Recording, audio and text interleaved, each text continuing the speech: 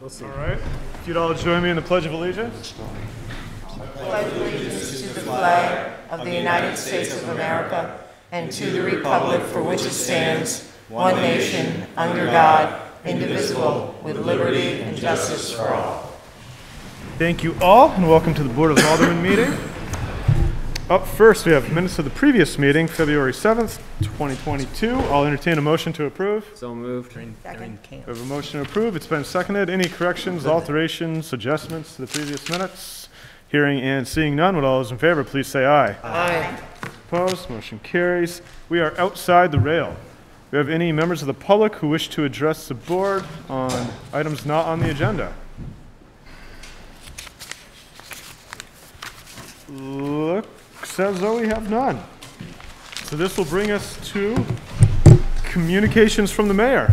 Mayor Allaire. Okay, well, thank you very much. Good evening, everyone. Good evening. I do have a couple of things I wanted to talk about tonight, but first off, why don't we, if we could, I'd like to turn your attention to the issue on your agenda, and that is a request to remove from the table the nomination of Brian Budrow for the RRA board, and ask for you to take a vote on that tonight. I'll move to untable the nomination. Second. All right, we have a motion. It has been seconded to remove from the table the nomination of Brian Budrow for the RRA board. Would all those in favor please say aye. Aye. Those opposed? Motion carries. And I'll move to circulate the ballot box. Second. All right, we have a motion. It's been seconded to circulate the ballot box. All those in favor please say aye. Aye. Those opposed? Clerk Peck, whenever you are able, just send that around. Mayor Allaire. Okay, thank you. So, second, I wanted to let the board know and everyone at home that as a result of last Thursday's department head meeting here at, right here in this room, I decided to lift the mask mandate for all city employees starting today, as a matter of fact, the 22nd, and that also pertains to the public entering any and all city municipal buildings, again, effective today.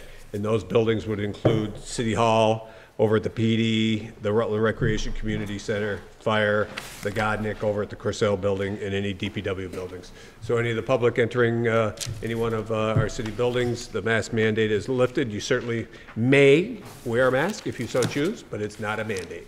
So I want to let everybody know that, and the numbers continue to improve. So hopefully fingers crossed, getting to a better place.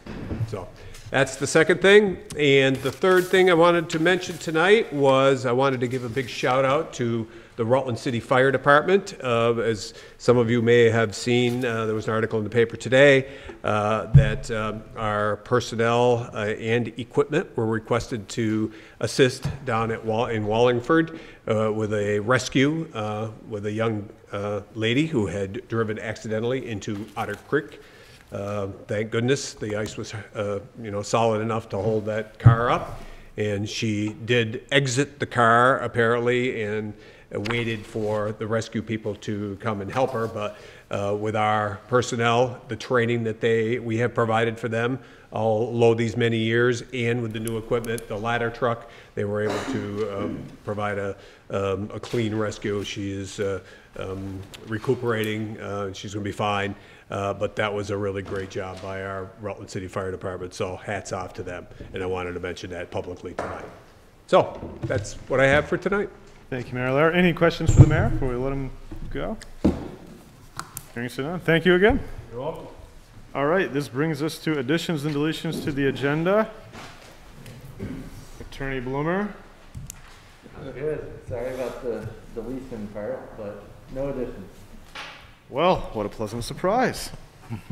All right, this brings us to reports and letters from department heads and officials. Up first, Brennan Duffy, RRA Director, BIAP recommendation.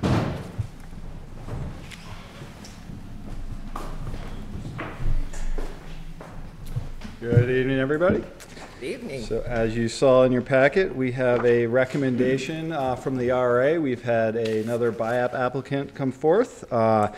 This is Arson Limited Company, doing business as Arson Skate Shops and Clothing Store. And this is Bill Strecker, who is the owner of the business. He's here, and I'll let him talk a little bit about his plans. But in short, The RRA has reviewed the application. He does meet the eligibility requirements, and the RRA's recommendation is for a $5,000 BIAP grant to help this new business grow. He actually opened up this summer at 150 West Street and is now looking to expand and hire some new full-time personnel. So, Bill, would you like to say a little word? Come on up. Nice. Thank you all for having me. A great opportunity here. Hello, good to see you there. Some of the people from our opening, I remember. So that the arson skate shops, you know, I'm from Vermont. After living in South Florida for some years, moving back about 12 years ago or so, I got on the committee in Manchester for a skateboard park. I'm a designer by trade, so that wasn't in my life. It was just the sport I used since I was a youth. And when that park was going to be built, I didn't want another outlet to open up and not have a community resource there, right? So I opened the shop, and since then our camps and our youth engagement has been just really growing. So with that being said, after a couple years and pivoting through COVID and realizing that was really a great resource for us, but also for the communities, we opened a pop-up shop here in Rutland, hoping to stay. And instantly, the city was so great, jumped right in with their Parks and Recs department, and with the city, and we began programs with their Parks and Recs department. That helped us financially. It also helped us grow to the community and let them know we were here. Families began to count on us for things, and that led to actually some programs with other municipalities, even this programs with Rutland here. Now the grant is an amazing opportunity for us to expand as we kind of pivot towards sports education and bringing skateboarding to schools and municipalities. It was in the Olympics this past year, so the interest is overwhelming when I reach out to schools and municipalities. So we're kind of organizing what is known kind of as a rogue individual sport, but really organizing it for the youth. We have these shops that are the hubs for the community, and you know, the youth, it's a third place for them that's not school or home that they get to come to. And really this grant is going to help us focus on that education, focus on hiring, you know, getting someone in the shop full time, and also doing these sales to schools. These, you know, I've developed a gym safe skateboard that now we get to offer programs indoors. So we have two Rutland schools, actually the Rutland Intermediate School and the Allen Street campus, both doing programs with us. So we've kind of overcome the hurdle of how do we get this sport organized and into these organizations, right? So that's the purpose of the grant, though, is to support that cause and to really, you know, keep the youth active, keep them around positive environments, motivating each other, off their devices maybe a little bit, and really, you know, that's our goal. That's our goal, and this is going to be a great push for that. So I just wanted to really, you know, thank you all for the opportunity to consider us, and we're glad to be part of the Rutland community, and glad to be here. Wonderful. Thank you. Motion to suspend the rules. I'll move to suspend the rules. Second. All right, motion to suspend the rules has been seconded. Would all those in favor please say aye. Aye. Those opposed, motion carries. And I'll move for the approval of the 5,000 BIAP grant for Arson Limited, doing business as Arson Skate Shop and Clothing Store. Second. All right, we have a motion, it's been seconded. Any further discussion, debate, questions? Hearing and seeing none, would all those in favor please say aye. Aye. Those opposed, motion carries. Thank you very much. Thank you very Thank you very much. Thank you. Congratulations. All right, this brings us to Treasurer Markowski, Treasurer's Report, January 31st, 2022. Treasurer Markowski. He's sitting down there. Hi, everybody. We're at January, so 7 months into our fiscal year, which is unbelievable, but just to hit a few highlights of where we are. So I think January is the period right before our tax collection. So we have a pretty good, comfortable cash position in city accounts. In the pooled cash fund, we have 5.7 million. That pooled cash that's our one cash account that we use for all city operations, general fund, and the water and sewer funds, and parking and transit. So that 5.7 million also includes that ARPA allocation, because we're holding the ARPA cash is there, although it's accounted for in a separate fund. Delinquencies are a problem. They're Some of them are very high. We try to work toward resolving those as much as possible. I included tonight, when I sent the financial summary, a little information on VHFA program for taxpayers. So if you're speaking with anyone, there are programs out there. If a taxpayer has fallen behind, something that they can tap into. We've been trying to help and move as many as we can toward that for assistance. So, and if anyone has any questions on it, please call the office. We have information on the website, outside the treasurer's office. So I just wanted to get that out there. So then I want to look at pooled cash. The water fund has a $478,000 cash balance. The sewer fund has been lagging. Every month when I report, the sewer fund has a negative balance due to the city. This month, it's $1 million. So that has spent more than it has cash available. So I took some time looking at why, what is happening there. It really is a concern. It's been lagging right along. Right in the sewer fund, we're operating the force main project, the digester project. We're wrapping those projects up. So I worked on that to see, is that in fact what's drawing the sewer fund down? And yes, it is, working with the city engineer and just working our numbers together. If we were reimbursed for all of those projects, that sewer fund would have a positive cash position, about $250,000. So that's something that's been concerning to me as just watching the numbers. I would also report that on the balance sheet, the unassigned fund balance is about 11%, just indicating that we should have, if we have a good year, revenues, expenses, we should have some money there to put toward the new budget to offset that tax rate. Looking at departments overall, for the most part, departments stay within that gap where we're looking at 58%. We have a couple of large items. When I look at legislative, that budget's high, but that's where we post tax abatement, so that throws that off. Government buildings, the expenses in there are high. We had significant expense at the library, so that has that over. DPW reports a little bit higher due to the encumbrances. The recreation is high. Expenses, Giorgetti, White's, Community Center, and the recreation programs are all reporting higher expenses than budget for this period. I would also report that on the revenue side, when you're looking at your non-tax revenue, RME is about 67%, recreation is about 73%, and the pilot, which is a large portion of that, is 92%, and that's just a timing. We collect that earlier, so those things are out there. Water and sewer fund revenues are about 50%, but you only have 2 billings in there, so that's pretty normal for this time. Parking fund, I know the parking committee has been monitoring that, and expenses exceeded the revenue by about $24,000 through the end of January. Transit fund expenses are exceeding revenue about $48,000 through November, so that's one to continue to watch, especially with the contract coming up there.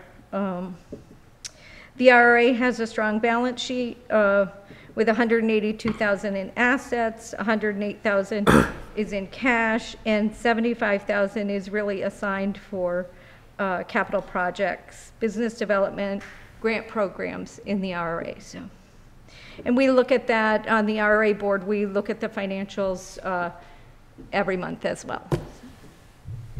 Any questions? I just have one, and maybe it's more for the parking committee. We talked about the turnaround in the parking meter fund just because of the aggressiveness of the personnel downtown.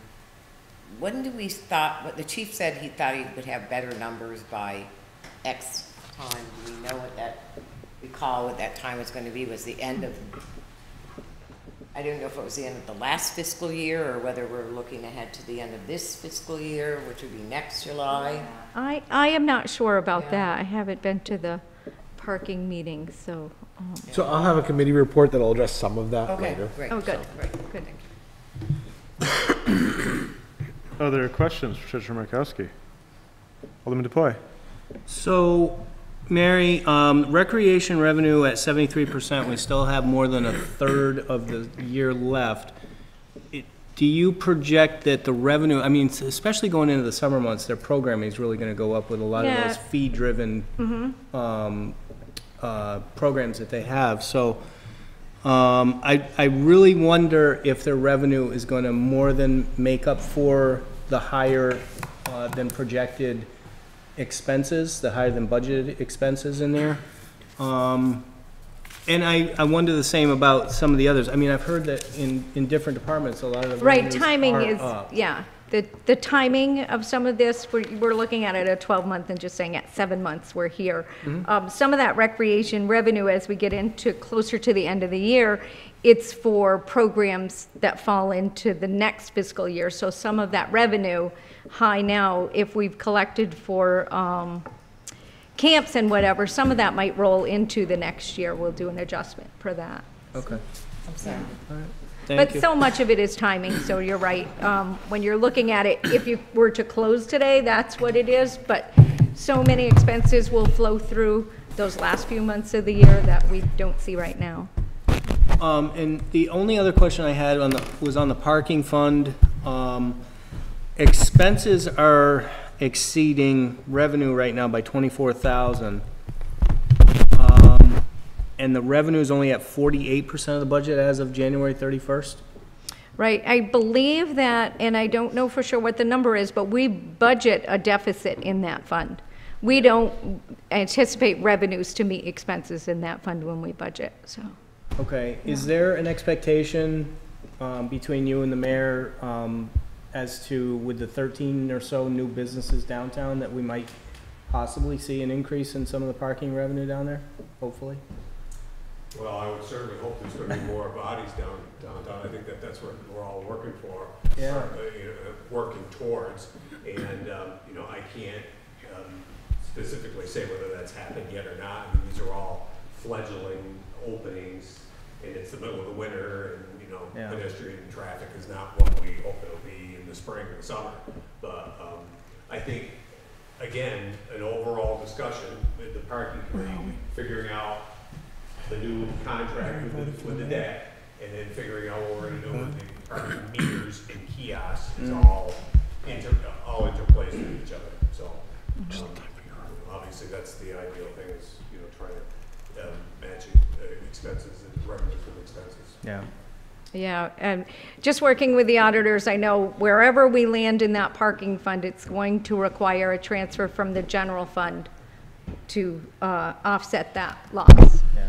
So we'll deal with that. And the discussion of whether or not personnel remain within the parking meter fund rather than Retired the budget. Retired, yeah. Right, as retirees. Okay, I was certainly hoping in this process that having a full-time, although I'd much rather that the officer that's doing the parking meters and the parking fund were back in full-time, or, doing what he's supposed to, what he's trained to do. That's a topic for another discussion, but I was hoping that we'd see an increase in the revenues with an increased attention to the parking meters and kiosks downtown. So has that happened yet or no? I mean, we've seen an increase in tickets written, yeah, but, Which means revenue. yeah, which means revenue, but it's slow. Downtown is, Yeah. is, Well, goes back to the yeah, businesses. we need to get the businesses in. Thank you, Mary. Okay, thanks. Any other questions for Treasurer Markowski? Thank you very much. Thank you. All right, before we move on to reports of standing committees, for Brian Budrow for the RRA nomination, 9 yes, 0 no, 2 absent. He is confirmed. Congratulations, Brian. All right. Mr. Chairman, point of order. Am I allowed to vote, or is it too late? You were here? You would like to vote on Brian Budrow? Kenny still? It doesn't. Up It to you. doesn't really matter, I think, at the end. Okay, of the no, day. no, it's all right. It's completely up to you. No, Either way, he's gonna know what your vote is. Feel free to share. I don't mind, actually.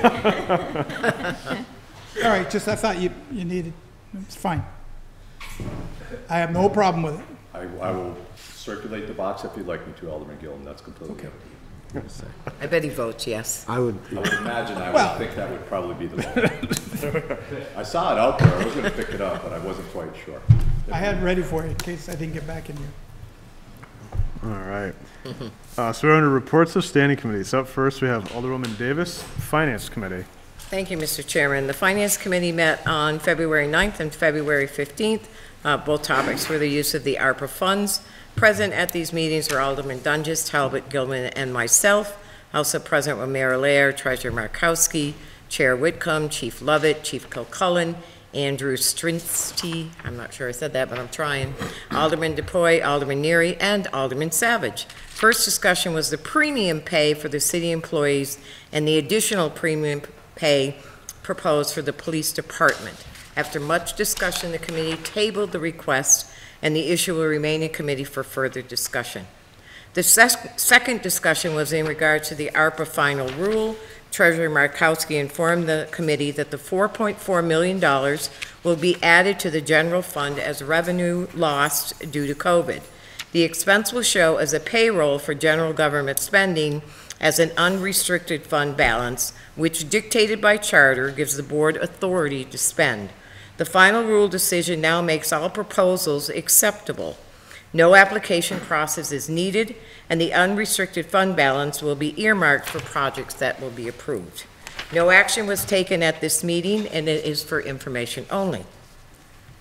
The committee met again on February 15th. They heard from Andrew Strinsky, Treasurer Markowski, Chief Kilcullen, regarding the need for improved IT services and energy efficiencies in City Hall and in the police station. The chief spoke regarding the needs of the police station and how some areas of the building are at 50 degrees and require space heaters for employees to work in those areas. Andrew presented a copy of the work needed to be done in City Hall from a document created by Efficiency Vermont. The committee discussed the need and felt that some work has been completed and we needed to see other energy audits done with accurate costs, as the study was approximately 2 years old. The committee also discussed what funding could be had from these programs before spending ARPA funds. Andrew and Treasurer Markowski will investigate and get back to the committee. The next discussion was for the IT services and the IT upgrades. The IT services could be a contractual issue, and is it better served as a budget item? Andrew reviewed the costs from Dominion Tech and Tech Group. The cost was in different tiers depending on the city's needs. He felt the cost could be $50,000 to $60,000 annually, and currently the city spends approximately $156,000. There are a number of unknowns, so the committee discussed the information, and an ad hoc committee requested to be appointed by the chair to fully vet what is needed and the cost, what should be budgeted, what savings we'll see, and what ARPA funds will be needed and necessary. So the first motion is to approve the request to seek an RFP for managed IT services contract, and I so move. Second. Right, we have a motion, it's been seconded. Is there any discussion, debate, questions on this? Hearing and seeing none, would all those in favor please say aye. Aye. Those opposed, motion carries. The second motion was to approve a $20,000 request to upgrade the Rutland City website, and I so move. Second.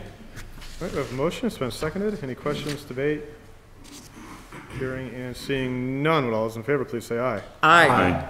Those opposed, motion carries. Lastly, there was a motion to authorize the chair to establish an ad hoc committee to look at the IT needs of the city to calculate costs and savings, and I so move. Second. All right, we have a motion, it has been seconded. Any discussion, questions, debate? I'd like to volunteer to lead that committee if that's okay, Mr. Chairman. All right, we have one volunteer for that committee. Any other questions, comments? Hearing and seeing none, would all those in favor please say aye? Aye. Those opposed, motion carries. And then, Mr. Chairman, if I may, I'd like to suspend the rules at this time to take action on the CEDAR request for the hub. Second. Right, we have a motion to suspend the rules. It has been seconded. Would all those in favor please say aye? Aye. Those opposed, motion carries. So we discussed this in committee, but we were unsure if it was needed, and that's why we're suspending the rules. I needed an opportunity to call and speak with Mr. Jepson. So the motion is to suspend the rules to authorize the mayor to sign a letter of support for CEDAR's request for hub for $400,000 in order to obtain grant funding, and I so move. We have a motion, it's been seconded. Are there any questions, discussion, debate? I'm just going to abstain because of the conflict of interest I mentioned at the last meeting. Okay. Abstain. Any other questions, comments, debate?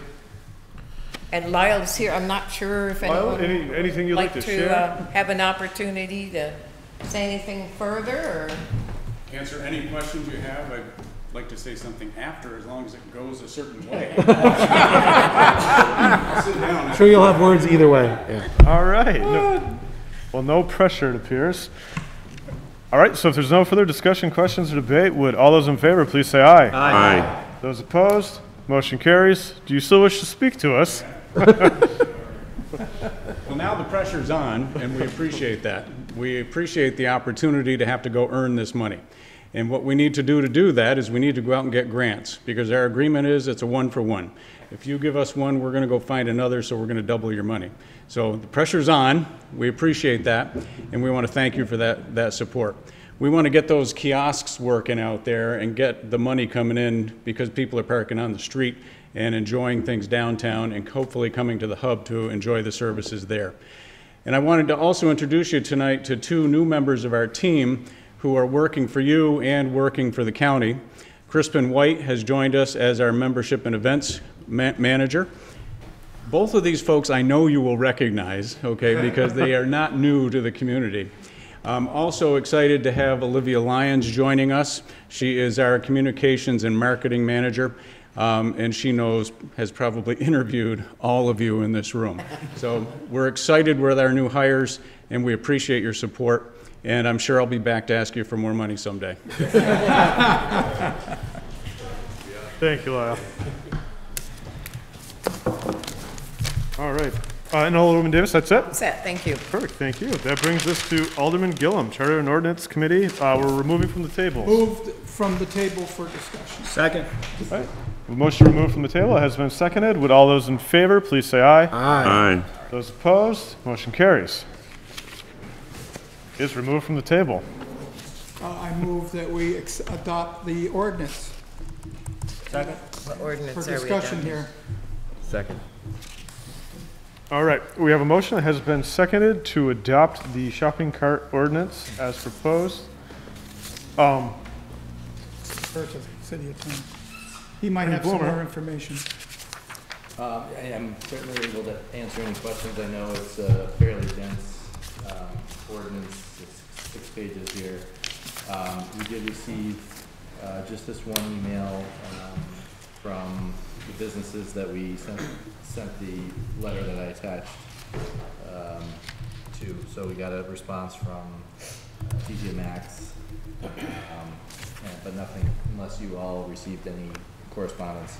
My office didn't receive anything else other than We got one from Walmart. that particular email. The letter to the businesses, I thought, summarized more or less what the requirements are going to be for the businesses. So that's, if you read that letter, that gives you a pretty good understanding of what we're going to be asking of the businesses. There's some kind of nuts and bolts within the 6 pages that we could go into further detail on if you'd like. One suggestion I might make is the date that we have the plans being due is April 1st. Given that we're getting closer to that date, it might make sense to move that to May 1st or later, just to give the businesses an opportunity to digest the ordinance if it passes and be able to prepare those plans that would be required by the ordinance. So So that's just one thing to think about as an amendment, because April 1st doesn't give them much time, if it is passed tonight, to do that. Mayor Lair? If I could, I sent along a correspondence to the board last week that I received from someone up the food chain from Walmart, I believe down in the Cape Cod region. First time I'd actually had talked to anyone outside of the immediate managerial people down here about this very issue. And as you will remember on the email, he did mention a couple of things, that they were wanted to work as community partners, which was nice to hear. They are aware of the issue. They are in the process of getting another locking mechanism for any new carts that they get. I guess this is all leading to what I'm feeling, and I want to say I appreciate all the work that's been done on this, and I know that the board has considerable time, as the city attorney has, and we all want this problem to be addressed in some way. I just want it to be in a fair way, as fair as we can. And I guess I'm having some heartburn with the thought of a potential fine for businesses who are having their carts stolen or taken from their property. And I guess that's the part that rubs me the wrong way. I get that they need some incentive. I understand that they need to have some, skin in the game. But going this way, I guess it just doesn't feel right. So I wanted to make sure I said that tonight, irregardless of, where you're going to go with this. It just, I felt, I've talked to enough people, it seems like that's some of the sentiment around town, is that it just doesn't seem like it's the right thing to do, to be fining the businesses who are having their carts taken off their property. So I wanted to make sure I said that. Thank you, Mayor Lair. Alderman DePoy? So I had sent you all an email in response to some of the communications that we were getting from the city attorney a couple of weeks ago. And I'll read it again just so those are here that did not get the email or get a chance to read it understand where I'm coming from, which is very similar to what the mayor just said. My biggest problem with this whole process is that the businesses are not the ones who are taking carts off property. It is people using those carts to bring their groceries or goods home to where they live. I believe if we're going to hold the businesses responsible for the theft of their carts, then we should also hold the person or persons who have taken the carts off premises accountable as well. I'm going to propose a $250 fine for people caught taking carts off premises. As for abandoned carts, I am fine with the provisions that are proposed for the businesses to have 3 days to come and pick those carts up. But again, I do not think the businesses are solely responsible, being that their carts are being taken off of their property. Those causing the carts to be all over the city need to be held accountable also. That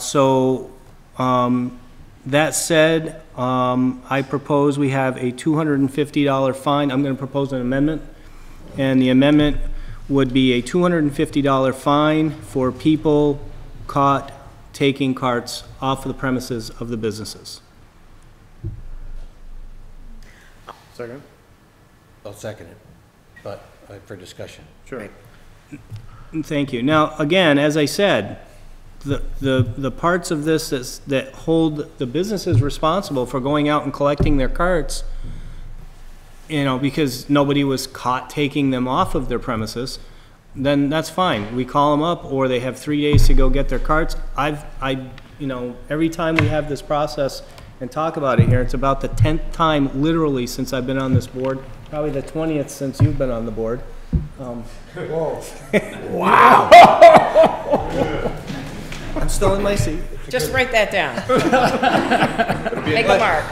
But no, seriously, every time we do this, not much gets done, or the locks get put on the carts. And I've had a cart where I parked in City Hall. It was after a meeting. I ran over to Walmart to get couple of cases of water, came back, and the thing came to a skidding stop at a certain distance. That stopped me from taking the cart over to City Hall, which I was going to take back anyways. But what my point is that if the businesses are being held responsible for the theft of the carts that they provide to their employees or to their customers, at some point, if I'm a business owner like that, I'm gonna say, look, I'm not even gonna have the carts. I'm getting fined for them taking my stuff. I just think that's wrong. I think there needs to be, as somebody mentioned, as I think the report mentioned, needs to be some skin in the game for the people that are causing the carts to be all over our city. And, you know, I have visualized, I've paid attention to the cart. They're all over the place. I mean, right now today, I saw probably 4 or 5 of them as I was out doing errands and doing business stuff. So it's definitely a problem. It's unsightly, and I just think it's a double-edged sword where we need to hold all of those accountable, not just those who are having their, however much it costs, carts stolen from them. Thank you. Thank you, Alderman DePoy. And so I did get a number of you. Alderman Clifford, have you first? Who would enforce this? Tommy? Whoever is in charge of enforcing with the businesses at this point. And I mean, it would have to be the businesses see somebody wheeling their cart out of their parking lot and they drop a dime, I guess. And the police would be the ones that have to respond. And I have a lot of trouble with trying to ask our police department also. Right, because they're short-handed, because they're so short-staffed. I mean, to go out and first of all, we already said we don't want them being masked polices. Okay, great. But secondly, do we want them, you know, going around and pulling the carts back in? I suppose if the chair of Charter and Ordinance were willing, we could take a look at, you know, half of the fine possibly going, because if they got to enforce the taking of the cart off, they've also got to enforce with the businesses to come pick them up in 3 days. Then, you know, maybe we set up a 50% of the fine goes to the police department or something like that to help fund them for officer recruitment or something like that. I don't know. It's just an idea right off the top of my head to your question. So. Thank you.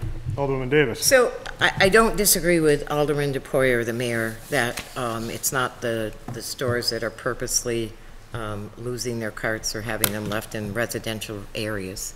But it is the store's responsibility to pick up their carts in a residential area. And I think that's some of the problem, is the response has not been there. Maybe not all stores, but some stores, when they are notified that there are, you know, 3, 4, 7, 10 carts sitting on Plain Street, for example, they're not going to retrieve them. So they have to be responsible for that. Because what's happening then is the city DPW had to pick them up. I think they picked up 100 and some odd carts one day. That's on taxpayer dollar time when they could be doing something different. So I don't disagree that there's accountability for the folks that can take the cart over whatever the lock time, but the stores have a responsibility to make sure those carts are maintained, so those locking systems are working. And I know that Price Chopper is developing a new system. TJ Maxx, you're not going to get the cart out of the store. That's going to be kind of difficult for folks to lug things to their cars, but it is what it is, you know. But I don't know how much Walmart has stepped up to the plate to recover carts when they're there. But it's unsightly when you go to your neighborhood and you see these carts all over the corner, upside down in snowbanks. It's unsightly to the neighborhoods as well. So I think, I don't know how you hold someone accountable who's taking the cart unless you have someone there at the time witnessing that, you know, little Mary from the Bardwell took the cart. I don't know how you do that, but there has to be some responsibility on the stores in the sense of it's their property. I don't care whether you fine them, but I think they have to have accountability to pick these up out of the neighborhoods. Thank you, Alderman Davis. Alderman Talbot. Yeah, so I agree that the carts are an issue, right? They're a big issue on my block. I regularly pick them up and drive them back to Walmart, and it's a real pain to do that. So I've talked to a lot of the people in my neighborhood who bring the carts home, and I ask them why, and they just don't have any other resources, right? They're like, we can all take our groceries home in a car, right? Or if our car breaks down, we have, you know, a network of people who can help us, and these folks just don't have anywhere to turn. And I've talked to them about, like, what would you think if the city fined people? they don't have the resources to pay a fine. So they're not really concerned with there being a fine, right? I think the city treasurer can talk about how difficult it is to collect from people who have no resources, right? So I don't think we can reasonably collect this fine. Also, participating in the traffic committee or the parking committee meetings, I learned how much it costs to collect on a parking ticket and how many people are involved. At least 3 city employees are involved in collecting on a single $15 parking ticket. It doesn't seem like even just the number of hours that they're paid for to process one parking ticket is worth the $15 fee. And I don't think we're proposing to find the skate shop or a local corner store, right? We're proposing to find big national chains that have the resources. And I get it that it's not fair to them. They're not the ones taking the carts home, but I think of a situation like a college where I teach in a small town. The students sometimes cause problems, right? And they negatively impact the residents of the town. It's not really reasonable for the town to figure out which students are causing the problems. They come to the institution, they come to the college, and they ask us, can we address the problem? And then the burden is on us, because we're the larger institution with the resources to address the problem that our simple existence, right, doing business is creating. So I don't support finding the people taking the carts. I think it's unfortunate that it happens, but I think we need to have a different plan. Thank you, Alderman Talbot. Also, I think the thing that changed a lot too was the bus. The bus and where they stopped within the plaza has changed. Yeah. And maybe that's a revisit to kind of get this under control. And they also, they prevented folks for taking a certain amount of groceries onto the bus because they felt that it was taking up too much space or a seat or something. So I think that conversation has to occur with the bus. Which allows people to get their groceries home without having to take a cart with them. Thank you, Alderman Davis. Alderman Franco? Thank you. Yeah, I think Alderman Talbot mentioned a lot of what I was going to say, but I think, this doesn't really get to the root of the issue if we are essentially criminalizing poverty. I think we have to think strategically about how human behavior changes, and I don't think fining folks who can't afford to take their groceries home with them is going to bring any solution here. I also think that it's really contradictory to our stance on enforceability and overstraining the police, which is something that we brought up multiple times around bringing police to grocery stores when we were thinking about a masking ordinance. So I really don't think that this would be enforceable. But ultimately, I agree with Alderman Talbot. It's just not the way to go here. Thank you, Alderman Franco. Alderman Dunges? Sure. So I think I want to speak to the point of fairness that a couple of these stores have made in relation to, who do we fine? When we talk about fairness here, we're talking about the responsibility of the stores, although they aren't the ones that are putting the carts out on the street. Totally understand. But their responsibility as members of this community to pick up those carts. We've asked them to do that. It's already in the ordinance to pick up those carts. There's already guidelines around it. There's even in the ordinance today, the locking mechanism piece, which they weren't taking care of. So when you parent a kid, you set a rule and then you set a consequence, right? If you do this, then this will happen. That's what we're doing here, right? We're just setting a consequence. If they take care of their responsibility, which is pick up the cart, make sure the locking system works, which TJ Maxx, by the way, does a phenomenal job of. And I understand that they're concerned about the fairness, but you shop there, that cart, the second you get past that door, locks up, right? So it's not going out in that parking lot. If those stores take that responsibility to fulfill their duty to us as a city by fulfilling their duty to the ordinance that's already out there and the one that we're going to expand upon tonight, then it is fair because they're doing their part. As far as finding people that are taking the carts, yes, there needs to be messaging and potentially a consequence. $250 is super harsh. Like Alderman Talbot said, being able to collect that and receive that fine is probably extremely difficult and costly to the city. So I don't think that the amendment at this point in time is appropriate. I do think we need to take the ordinance as written, put it in place, and then maybe discuss what we do from there after we see how effective it is. Thank you, Alderman Dunges. Alderman Talbot. So I just wanted to follow up on what Alderwoman Davis said about the bus. I believe that the RPC is talking to the bus about conducting a route analysis to look at potentially adding stops or relocating stops to be back down in the downtown plaza. And then I also have heard that Net Zero VT and Come Alive Outside are starting a walk to shop program in Rutland that'll bring hundreds of personal shopping trolleys, many of which will be highly subsidized and offered to low income and transit dependent residents. Excellent. Thank you, Alderman Caruso. Yes, I've been listening to the debate. I've been unable to attend some of the meetings, but I'm going to go back to the days of college in Kenmore Square.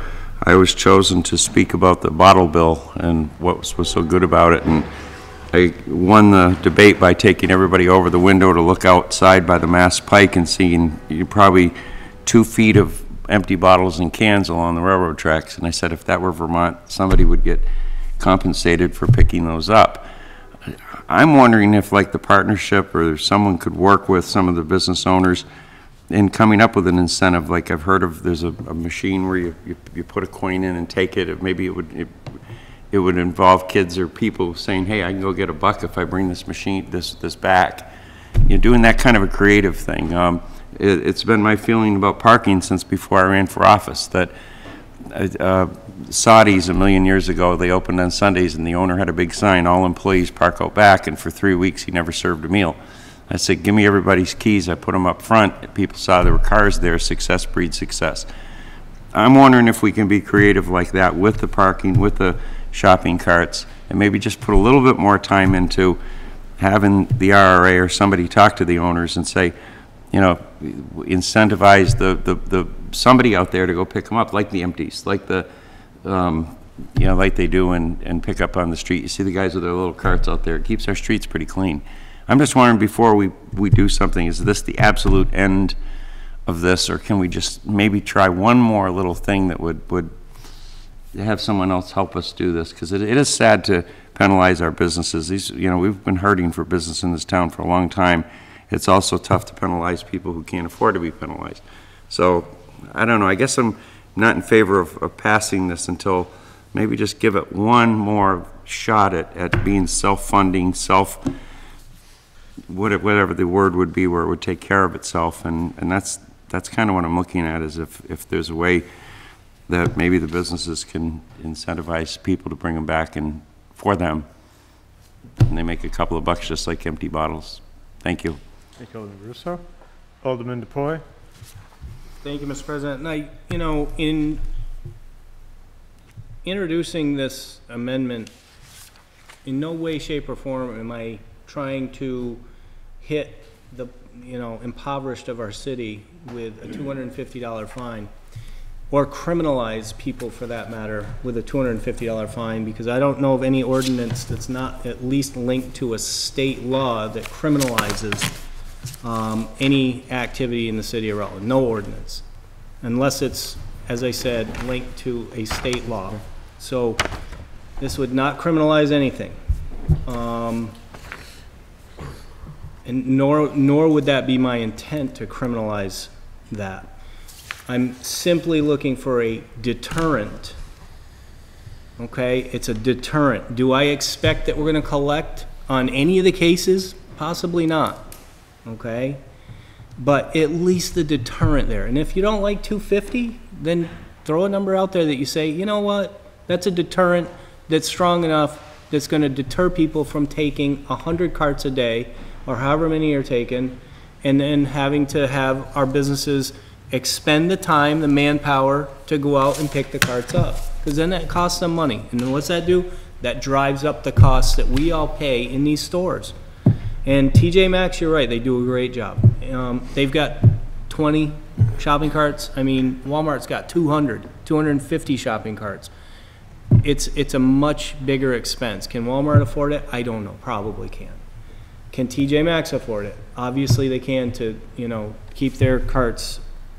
But, you know, my point here is that the carts are going out off the property, and at least if they post, or if somebody says to the people that are taking the carts, hey, you know, there's a city ordinance of $250 fine if you're caught taking that, they might say, oh, I'm going to drop that here and pick my bags up and carry my bags home.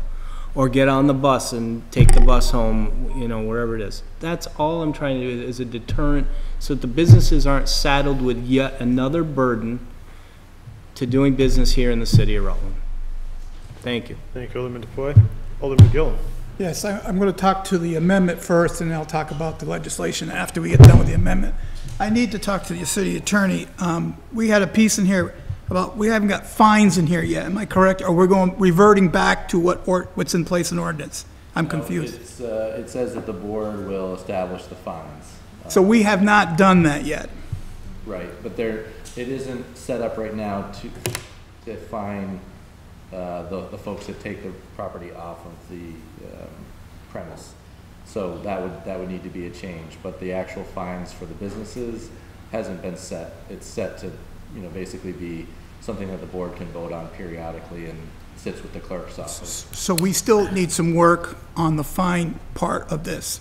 So I would suggest that we take your motion and put it in committee and deal with the fines all at the same time. That motion? I'm just asking if that's what he wants to do. Since we still need to deal with that. Yeah, I mean, as the maker of the motion, I mean, as it was brought up, 250, as they say that, it does seem a little stiff. Maybe $100 is more appropriate, more palatable to people on this board. Or $50, I don't know.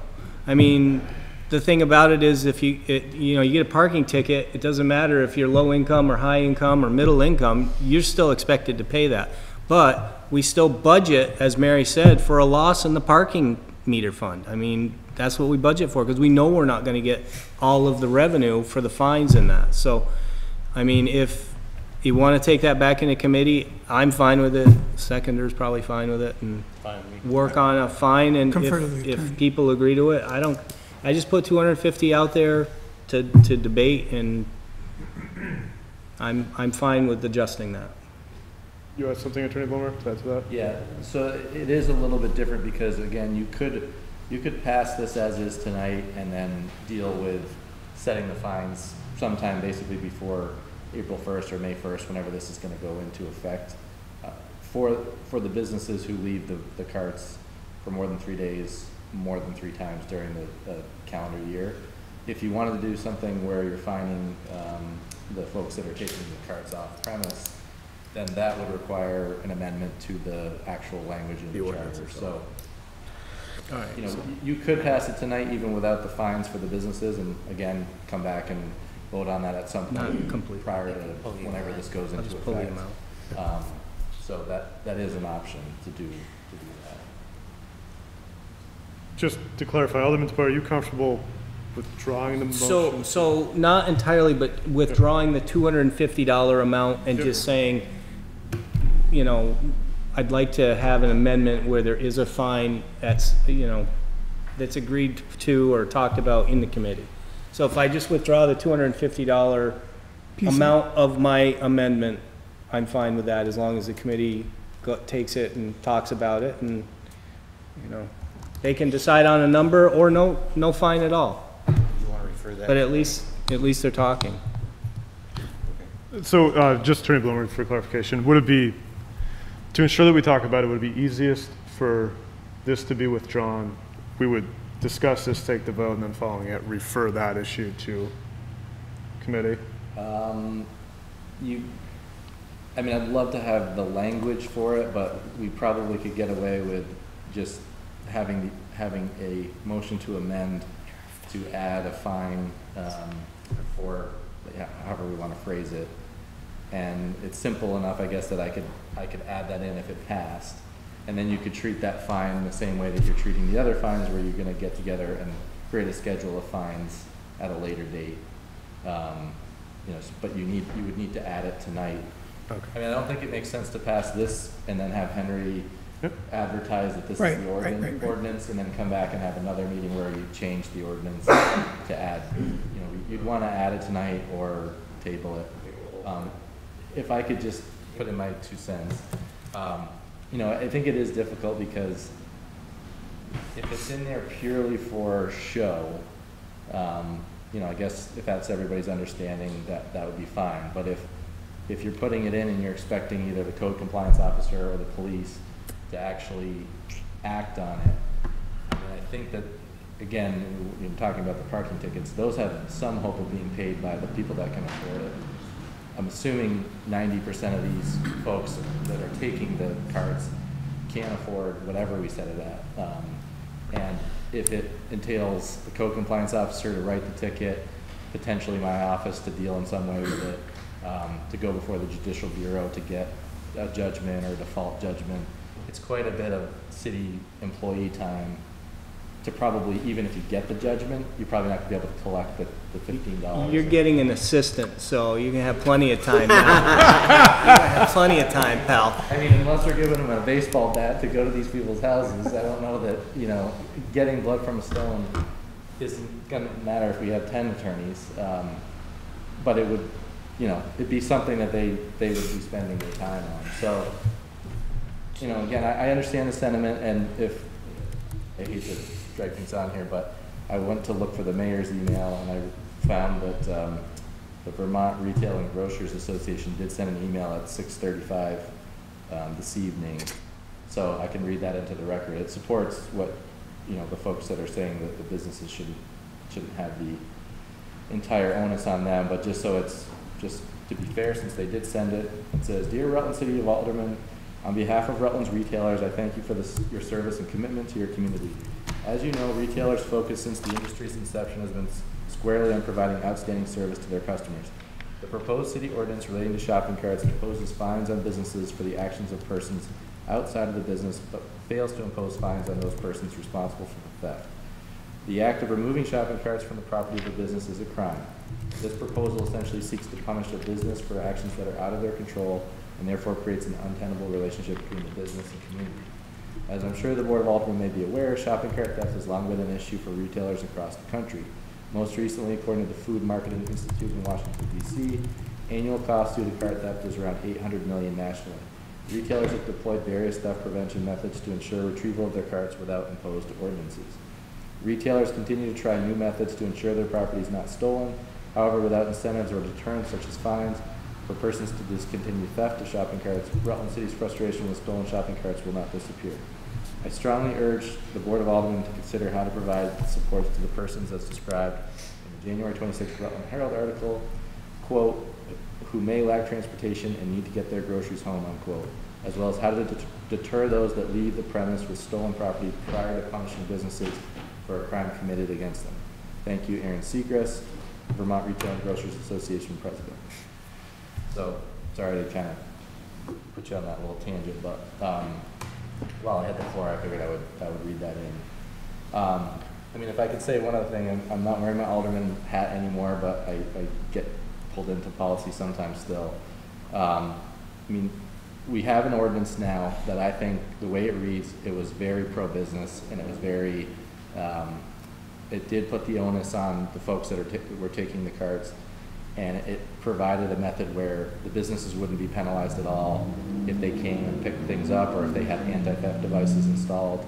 And it obviously has not worked. And I drive home Wales, Church, Williams, Grove every night and past Alderman Talbot's house, and there's been carts, Walmart carts and other carts that I can't identify for at least over 2 weeks, and most of these businesses are claiming that they have people going around, and those are in, you know, they're not far outside of downtown, they're you know, they're notable places that if they did have someone that they've hired, if they were taking it seriously, those would be picked up within a 2-week period. So I think this has struck a decent balance between, if, you know, those carts, if they're found there, the businesses aren't going to get fined immediately.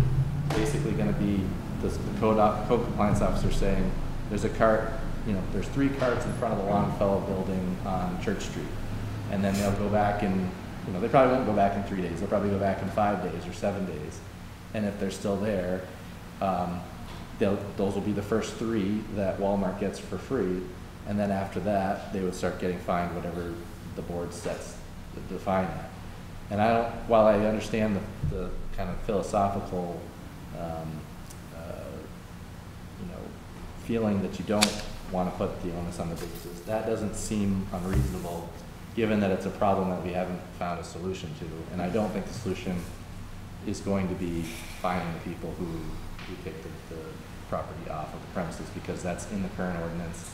For whatever reason, it's not that, well, it hasn't been enforced, and it doesn't seem to have been effective. So that's my 2 cents again. A little less on the legal side and somewhat on the policy side, and helping to try to craft an ordinance that may have a little bit better luck at solving the issue. Thank you, Attorney Bloomer. And I have seen a number of hands. Just going back to you, Alderman DePoy. So I was just going to change the motion, if I may. Yes. To, You need to withdraw the other one. I'd like to withdraw the original and propose just a generic fine to be determined by the committee as they go forward with this for people that are caught taking cards, and that would be the motion. Just, I'm sorry, Henry. The motion would be to develop a fine by the committee at the committee's discretion for people caught taking cards off premises. That would be it. Second, anybody? The original, are you okay with that? Yeah, I'm okay with that. Okay, thank you. If I could make a suggestion, maybe the amendment should be to amend the ordinance as written to include a fine for those removing the cards from the premises, to be drafted by the city attorney, and fine to be determined at a later date by the board. Because that would at least give me the instruction to add it to the ordinance. We could advertise it, as of tomorrow, and English major. and then you can decide what you want the fine to be afterwards. We'll accept that. That was, yeah, so moved. All right, so the maker of the motion and the seconder is okay with that. So that is now the amendment that is on the floor being debated. Just kind of run through my list real quick. Alderman Franco? Yeah, I mean, I just wanted to say that I still stand by, my sentiment expressed earlier. I do want to clarify, I misspoke. I didn't mean to say that this was criminalizing, but I do think it is in alignment with the historical criminalization of poverty that is taking place in this country. So I will say that I still stand with any amount should not be fined for someone who's caught taking it. But what I will say is that my other comment is kind of a little off topic from where we have been on here, but I'm just thinking about logistically how this carries out with shopping carts that are all across the city, and depending on compliance officer going around and figuring out where they are, or just them being reported and us being inundated with phone calls. I mean, I think that that's kind of asking us to be overloaded. So I'm also seeing some crossover with potential investments in IT.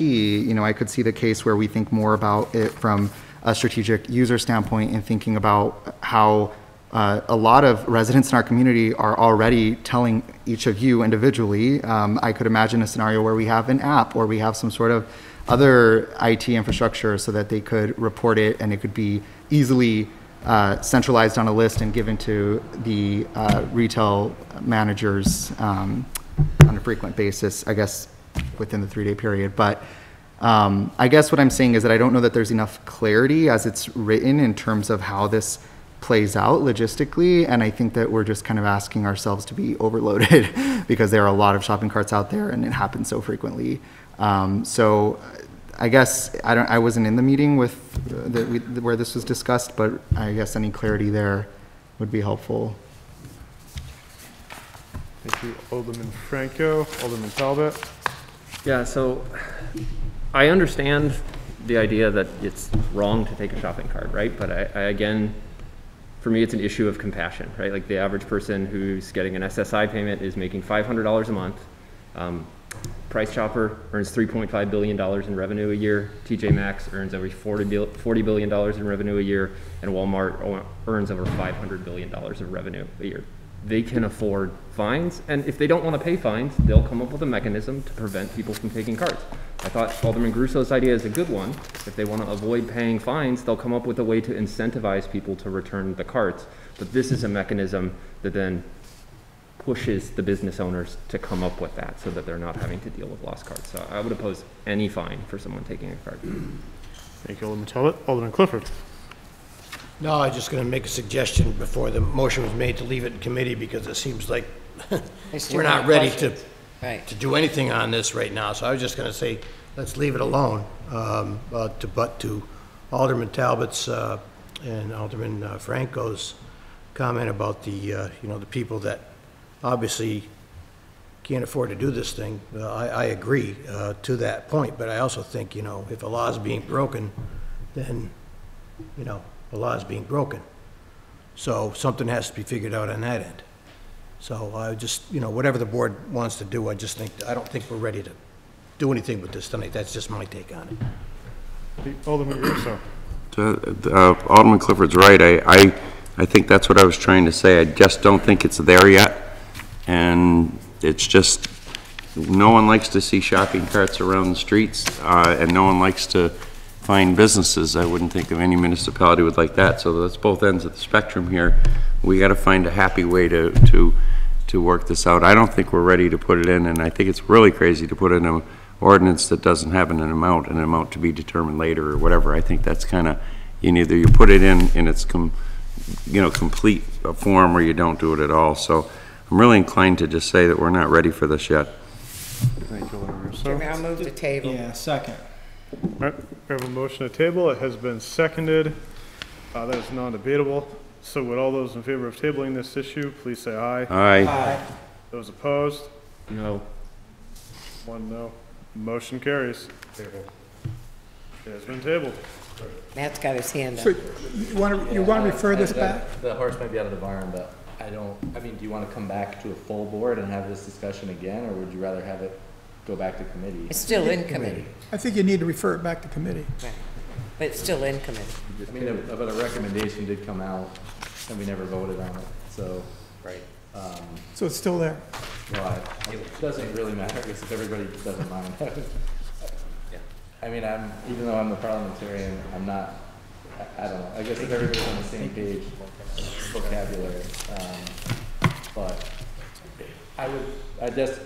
just throwing out there, I'm not sure it would be that constructive to come back next meeting and have another hour conversation in here. But I don't know if it was clear to, well, I guess, well, So another meeting. Yeah, I'll just withdraw my motion to table and do a motion to refer back to charter and ordinance. There you go. Thank you. Second. All right.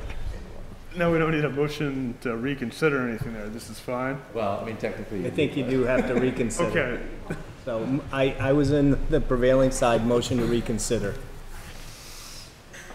Second. Second. Thank you. All right, so we have a motion to reconsider. It's been seconded. The purpose of this would be to bring it back to then, I believe, refer back to committee, just so people know what we're doing. All right, so would all those in favor of reconsidering this question, please say aye. Aye. Aye. Those opposed, motion carries. Motion to remove from the table. Oh, have so to do that was that? wiped out, never mind. Done. So Just motion to refer. recommit. Refer. Refer back to. Refer back to, recommit, whatever the proper verbiage is on that. Recommit, I think it'd be. Second. Charter and I'll ordinance. second. We have a motion that's been seconded to recommit / re-refer this back to Charter and Ordinance Committee. Is there any discussion, debate, questions? Mayor Allaire. Yes, so I know this went around and around, and I'm glad you're ending up where you are, and I agree with you, Sam, that this is not ready for prime time. I would suggest strongly that you re-invite the folks from Walmart and Price Chopper, because I think you might get a slightly different response from the folks at particularly Walmart. And the bus. And the bus. And get all the players into the room and try to come up with something that's going to be reasonable for everybody involved. I go by the same parents you do all the time, because I live 3 doors down from you, and I've been around the last couple of days. They're all over the place. It's a mess. It really is. So it's something that needs to be addressed. But it's been 20 years, and we haven't fixed the problem yet. Right. So I think you get another crack at it now. I think you're close, but I think you got to be fair and equitable with everybody. Whether they make $75 billion a year or they make $5 a year, we got to be fair to everybody. Alderman Dunges? Yeah, I absolutely agree with the mayor. People, when they're invited to these meetings, should show up. Right. Alderman Gillam sent out invitations. It was posted in the paper, and you're right. They should. They absolutely should show up. So whether it's the committee meeting itself or a public forum on this, if you have an opinion, come to the committee meeting so that we don't have to bring these things back and forth and back and forth. Alderman Franco? Yeah, I mean, I think it's really important, as the mayor said, to have all of the actors at the table. And I think one critical perspective that is largely missing are the folks who are taking the carts. I mean, that they are central to this policy. And so I wonder if there are any organizations who have close ties to folks who depend on their services that might be able to be part of the conversation and shed some insight there. Thank you. As a thought. And those are the organizations that pushed me to get this ordinance out. The people in the neighborhoods are fed up. Right. We're in the tale of two cities. We got business people who want to make some money, and then we have behavior issues in the neighborhood because they don't have any pride. We need to figure out how to get the pride back so they do it on their own. Right, That is I the don't, issue. and I don't mean like neighborhood committees. I mean more like, you know, Brock or other serving institutions that provide that sort of, or like even the food bank, right? Like thinking about where these people go and who might have those relationships. Very good. All right, so we have a motion that has been seconded to recommit or refer this to the Charter and Ordinance Committee. Would all those in favor please say aye? Aye. Those opposed? No. Nope, motion carries. I thought we did a good job. At least you're consistent. It's okay. I respect that. All right. So up next, we have Alderman Clifford, Public Works Committee. Really? All right, I'm more than happy to deliver my last Public Works Committee report.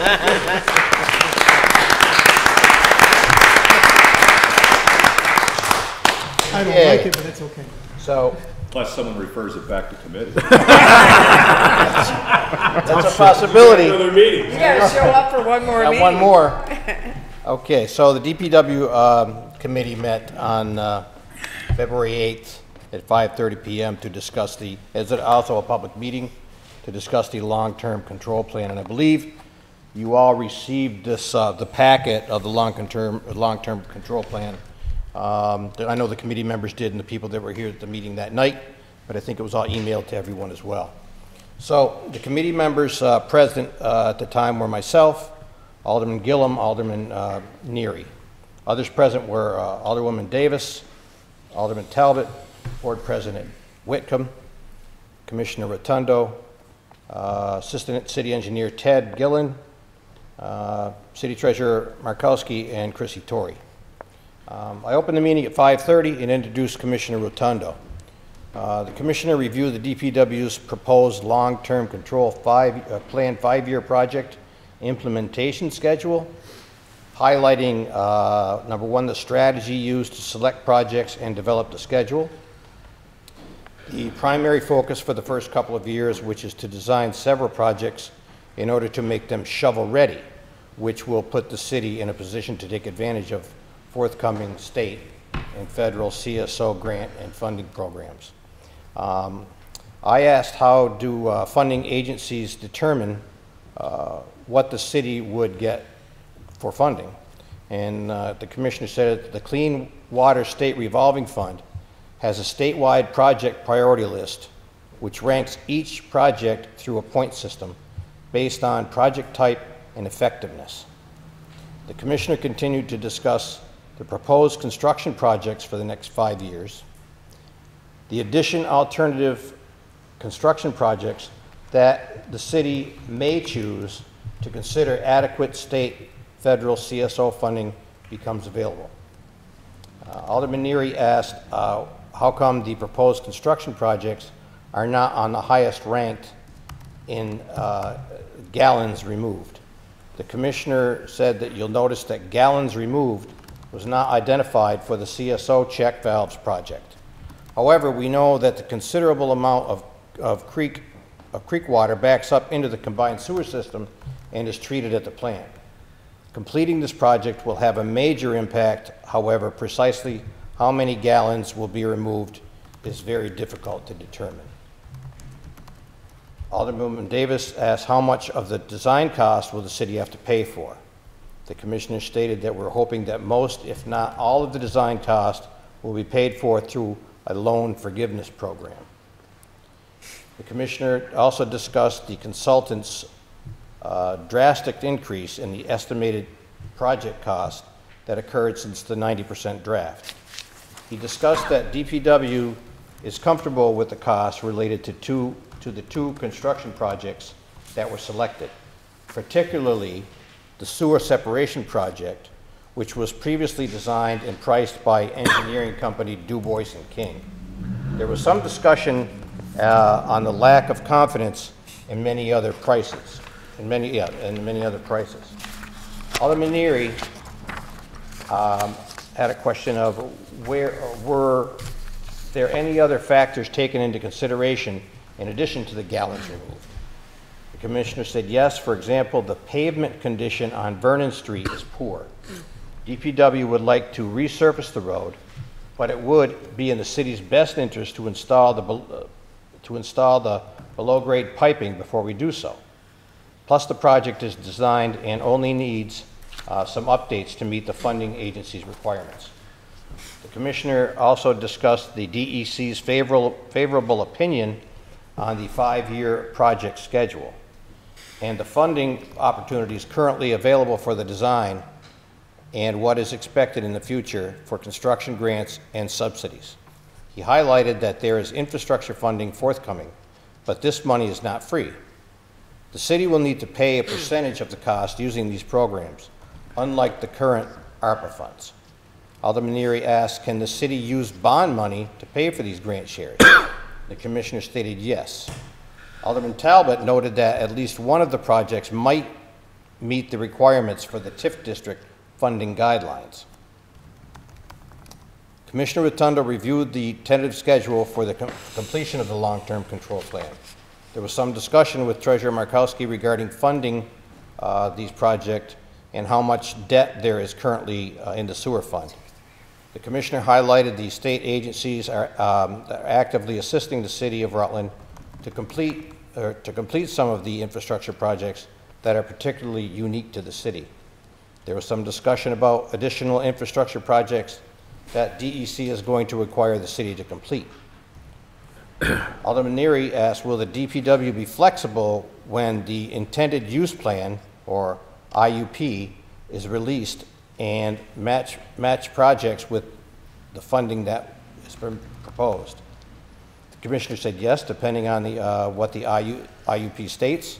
We may re-strategize on how we approach the additional projects.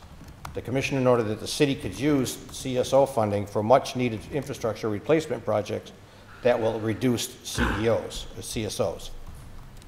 The condition of the Otter Creek Interceptor is of a particular concern to the DPW. The interceptor is a 1962, 24-inch diameter asbestos cement pipe, 2,500 feet in length, and conveys a significant amount of combined sewage into the River Street pump station. The pipe is up to 15 to 20 feet below grade. Replacing this pipe will be expensive, but if the pipe fails and the city is forced to replace it under emergency conditions, it would be much more costly. With that, Alderman Neary made a motion to endorse a resolution of support for the DPW committee's proposed long-term control plan 5-year project implementation schedule, and that motion was unanimously approved. And I so move, and also circulate that for signatures. I believe the city clerk has that. Second. We have a motion. It's been seconded. Is there any discussion, questions, debate? Hearing and seeing none, would all those in favor please say aye. Aye. Those opposed, motion carries.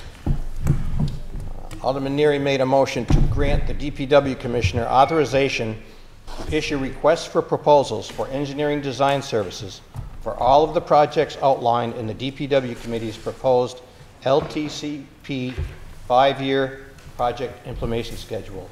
That was also unanimously approved, and I so move. Second.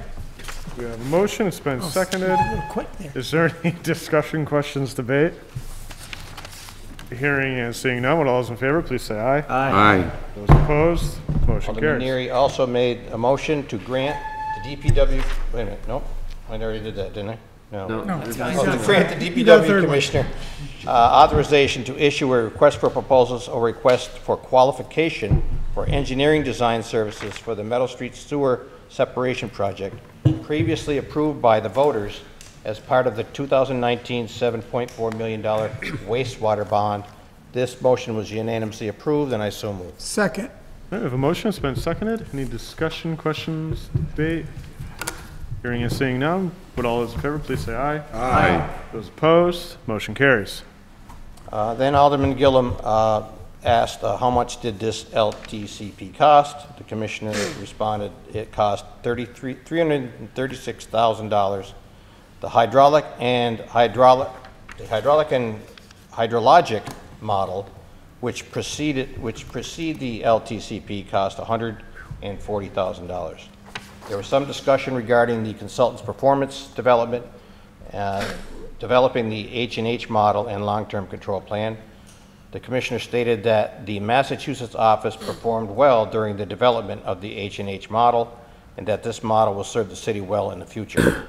However, he also pointed out that there were a lot of shortcomings regarding the consultant's management of the long-term control plan, and that has left the DPW staff unsatisfied and disappointed with their performance.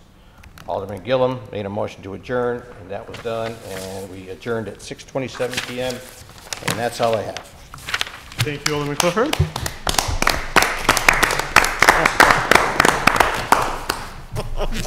It wasn't easy.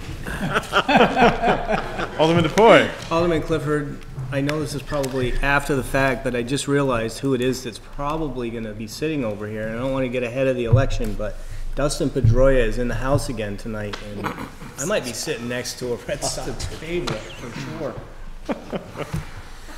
We will note that in the minutes. Possible anyway. All right.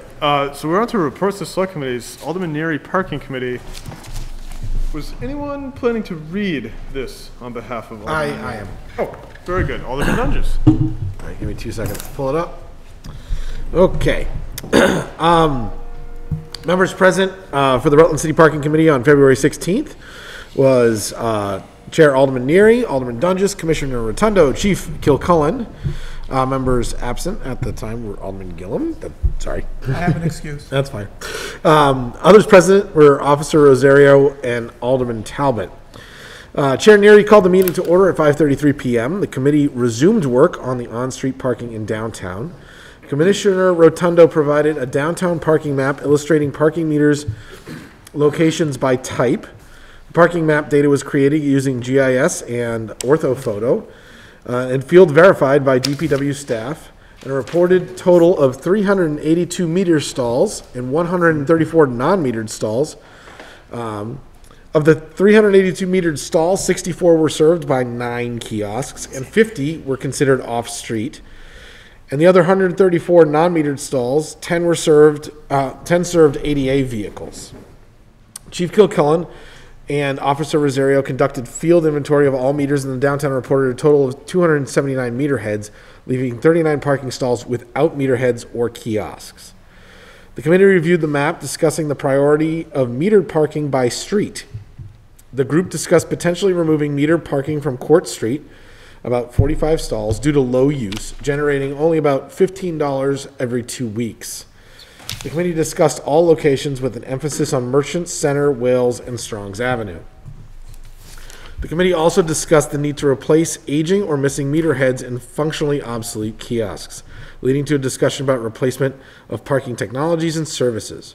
Flowbird, the current kiosk manufacturer, was discussed along with the 2020 quote for updating the current units and adding additional units. The committee also discussed the Park mobile app that does not require any meter technology with contactless parking.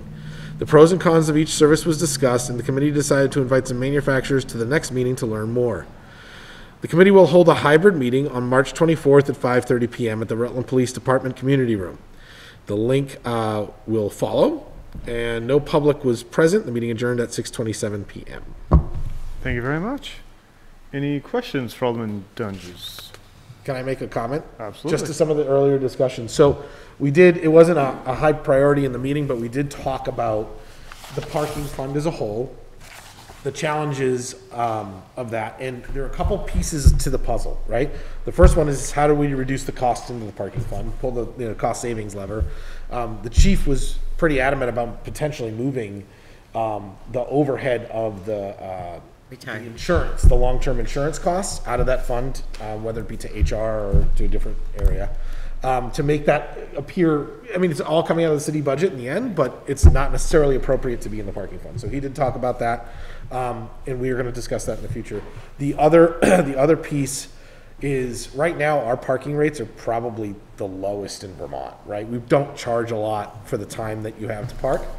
They have been raised in a significant amount of time, and there's some real advantages to doing a little bit of research and seeing what the right rates are for downtown, especially with new stores opening up. I do understand that they're fledgling stores. It was a great point earlier that we don't know what that's going to look like, but while we're figuring that out, we might have to look at potentially raising some of the parking rates, which it would be appropriate at this point in time. So a lot of discussion around pricing, money, ticket fees, all that stuff. But we're going to go deeper into that the next meeting. So if you want to hear more about it, join us on the 24th at 5:30.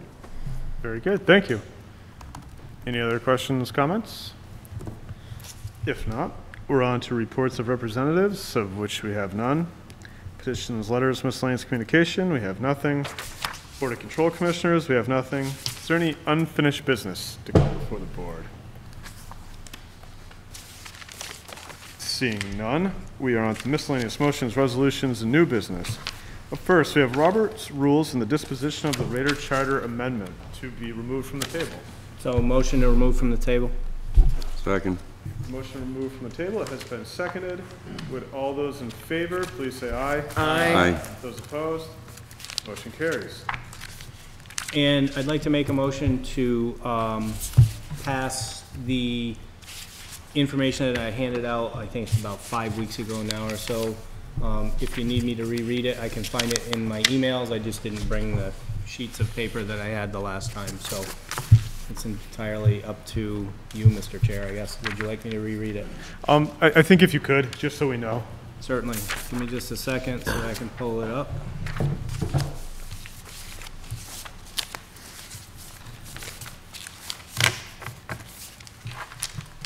So why Alderman DePoy is doing that, I just want to remind, because it appears in the minutes that parking is going to meet at 5:30 at the police station, and finance is meeting 5:30 here. I think that we discussed, I don't know what the conflict is. We tried to solve that. We might have moved one of the two. I don't remember which one it was. Because of No, it's March not being 20th. available on Wednesday. But finance is meeting this Thursday and parking's meeting next month. Next month. Oh, next month. Oh, March, I'm sorry. Thank you. I just assumed it was the 24th. No, we get the Okay. same numbers next month. Got it. Thank you. So we're good. We're good? Really? You sure? You don't want to come just for the fun of it? All right. Alderman DePoy, if you'll read the language. So the language would read, if approved here tonight, this would, of course, go to the voters of the city of Rutland on the ballot, which would, I guess I would say probably the November general election ballot is what the motion would include.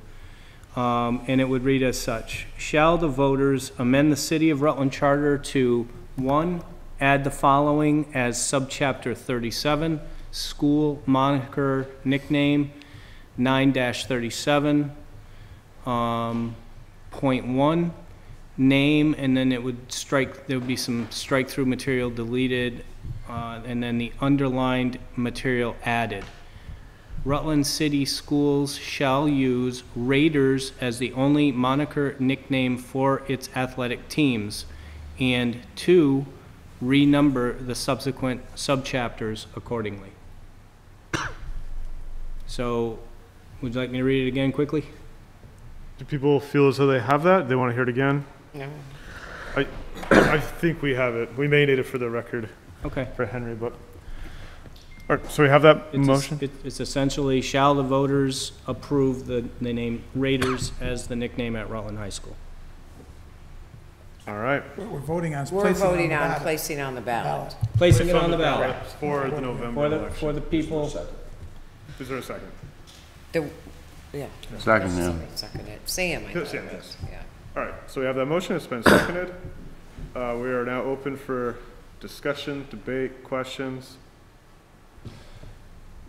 I'll start it out. So, I mean, I don't want to take a lot of time here. We've all been through this. We've already done this. But, again, I'm just asking the board to approve this going to the voters, for the voters to actually be able to weigh in on this once and for all.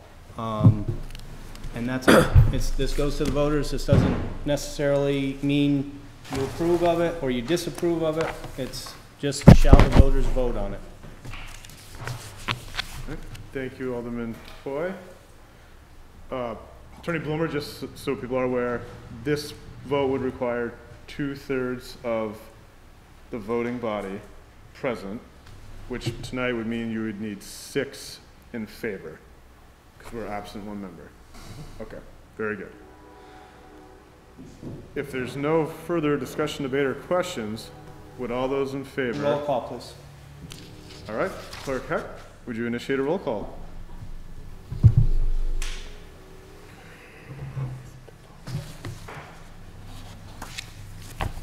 This roll call vote, is it to put it on the ballot? Yes, so to vote yes would be to place Alderman DePoy's proposal on the November ballot. To vote no would be to not place it on the ballot. All set? All set? Alderman DeRusso? Yes. Alderman Franco? No. No.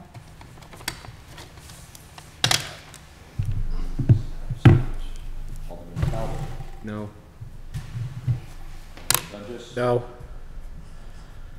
Alderman Gillam? Yes. Alderman Clifford? Yes. Alderman DePoy? Yes. Alderwoman Davis? Yes. I have 5 affirmative, but the lack of majority, the motion fails. All right. So vote is 5 to 4, 5 in favor, 4 against, but the lack of achieving 6 votes for the 2/3 majority, so motion fails. Thank you. This moves us on to the pupil weighting resolution. Have people seen a copy of this resolution? These are the budget. I'm sorry. So we are on to the pupil weighting resolution. I just was asking if people have seen a copy of this. It's in our packet. Very good. I'll move to circulate for signature. Good. Second. All right, we have a motion to circulate for signature. It has been seconded. Any questions, discussion, debate? Hearing and seeing none. Would all those in favor, please say aye. Aye. Those opposed, motion carries. Just a question, if I may. Do we know if the school board's doing the same? I'm not sure what their strategy is. I think Ted, I think he's definitely been involved in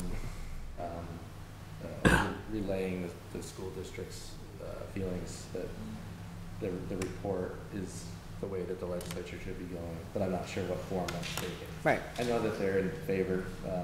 I'm assuming they're either directing him to do something or sending something some way. Thank you. Very good. All right. And this leads us to Attorney Bloomer's request for 2 executive sessions. Jim? Oh, Alderman I just Clifford. have one more that, I just wanted to, I don't know if you've all known this information, but our chief wastewater plant, chief operator, Bob Portovansky at the wastewater plant received a Operator of the Year award from the Green Mountain Water Environmental Association. It's a high honor that's done every year, and I just want to say congratulations to him. I know he's had a lot of stuff to do to keep stuff together over there, so I just wanted to make it to say congratulations to him and recognize him. Amen. Thank you, Alderman Clifford. And